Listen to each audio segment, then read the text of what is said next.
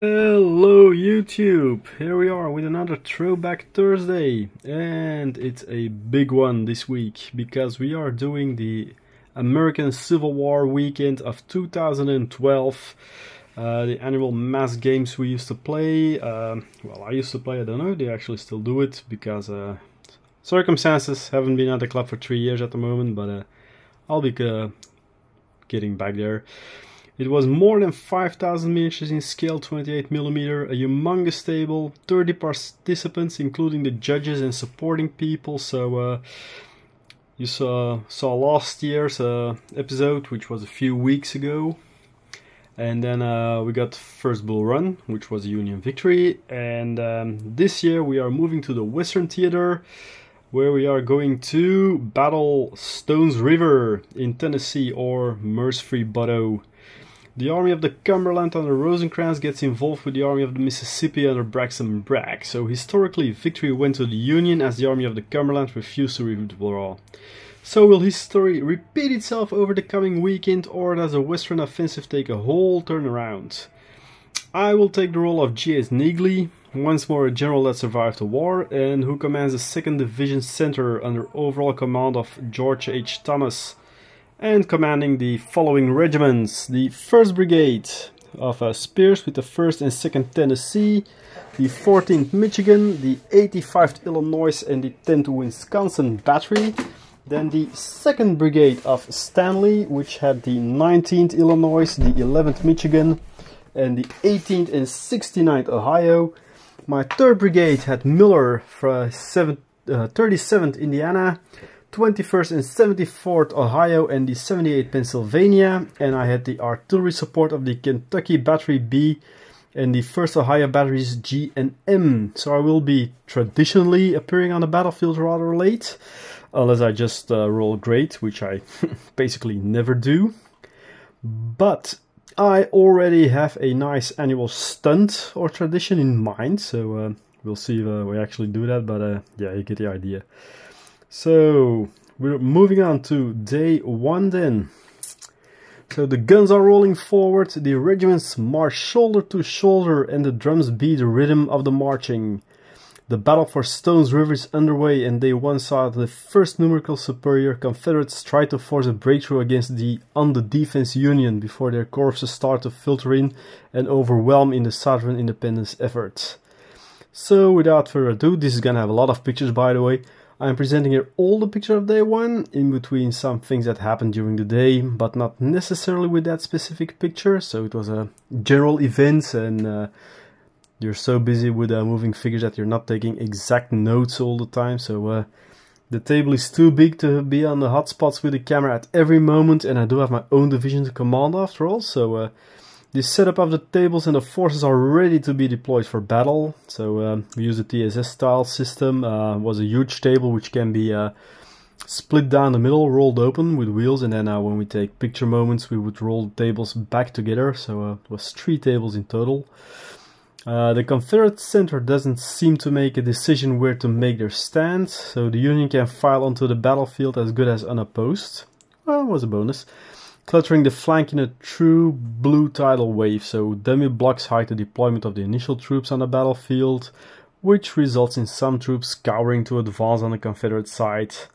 On the other flank, the Confederates suffered their first general casualty, as well as a smattering of a brigade by some devastating volleys from that wing. So that's, you can see all the orange and blue blocks, so that's units not yet identified by coming into line of sight and everything.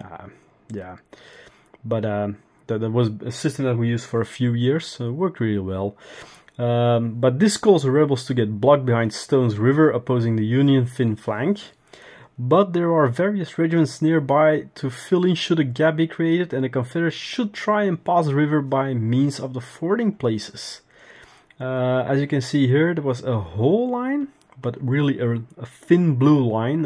We're not talking that British police series. Standing there, but yeah, they didn't really push on for some reason. So my own division, the second of the second corps, is traditionally the make or break division that comes on last on the table. So either make a stopgap if the line would be shattered, or try and break through if we're holding, and it appeared behind the woods in front of the massed Confederate cavalry which troops of us hold.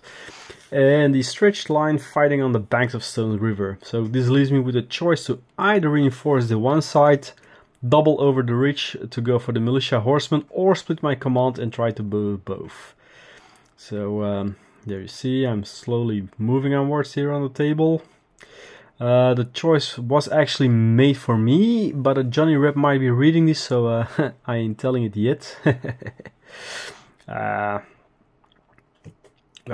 I made the choice actually, but when I posted the whole report back in 2012, I knew there were some people already looking for the pictures, and as the attack that I would do would come on day 2, that's why I didn't type it down there, and otherwise it would be prepared in the evening.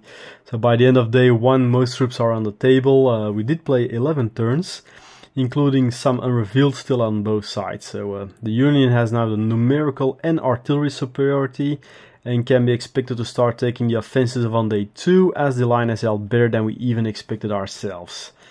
So yeah, it wasn't really bad luck or something. The Confederates just didn't push. They just stood there. So casualty wise, the Union had lost 2.5 regiments so far, the Confederates about 5 regiments, a battery and a brigade general. So most objectives are still in one hand or the other, but none are in the thickest of the fighting yet, as is traditional in these kind of mega battles. Positions have been taken, lines have been drawn, and now it's all getting prepared for the battle breakout in earnest at the dawn of the 1st of January 1863, which would be the second day battle.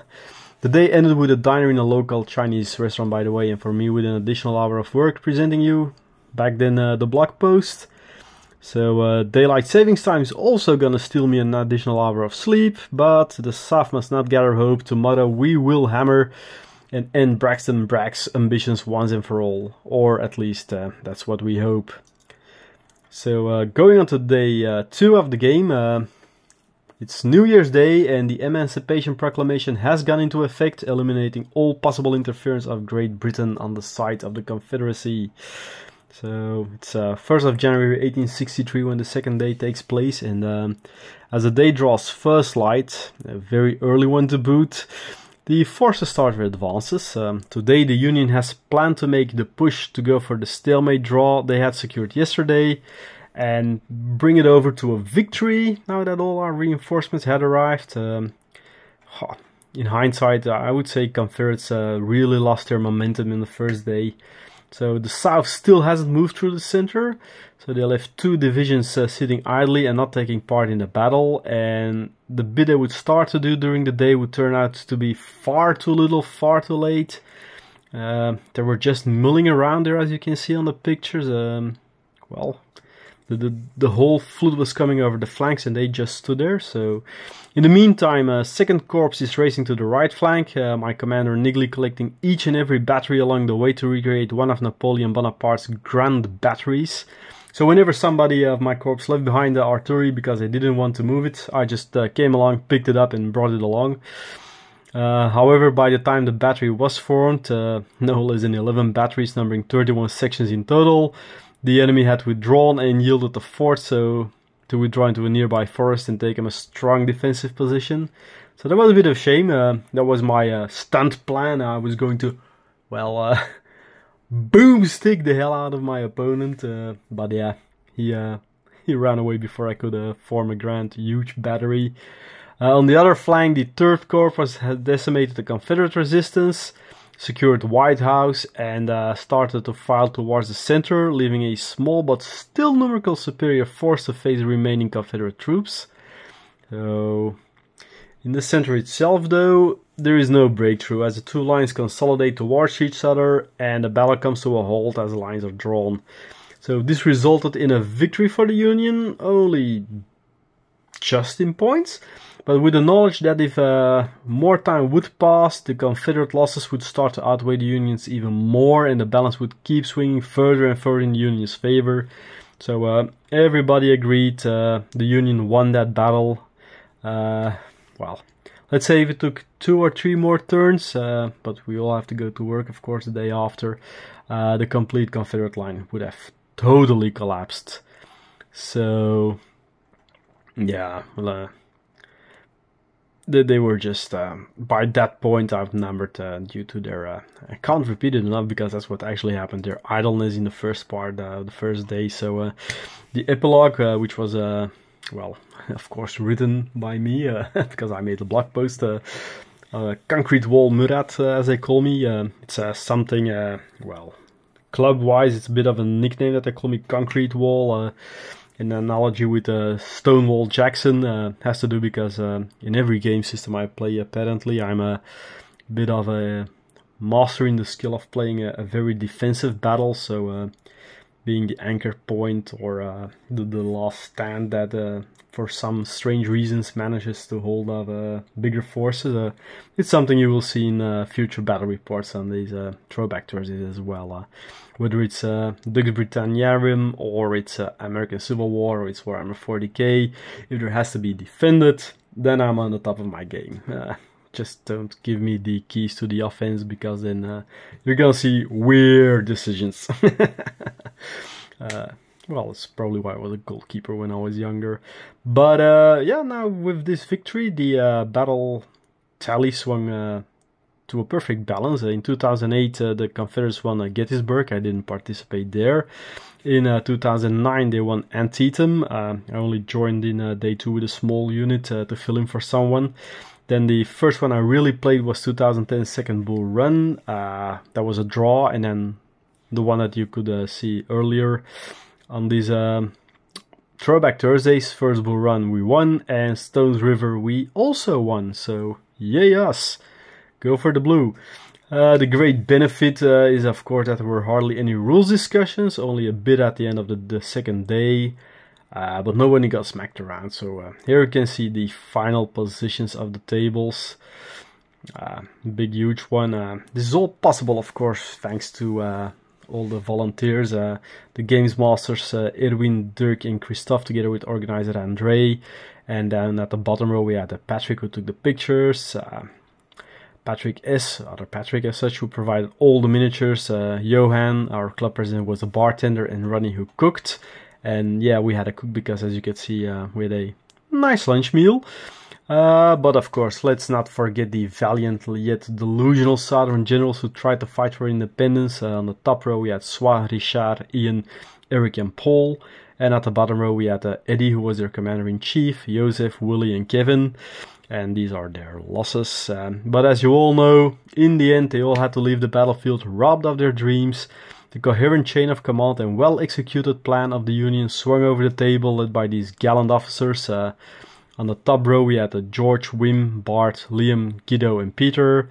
And then at the bottom row we had Eddie, Willem, who was our commander-in-chief, Dirk, and myself, the only political appointed general present, as you can see. And these were our losses. So that was it for the second Throwback Thursday report I am posting here of a big battle. Hope you enjoyed listening to my ramblings. Yeah, and see you back for the next time. But by the way, the Confederacy doesn't have to despair because, as you can see here, they still hold some land. Bye bye, thanks for listening, and until the next Throwback Thursday.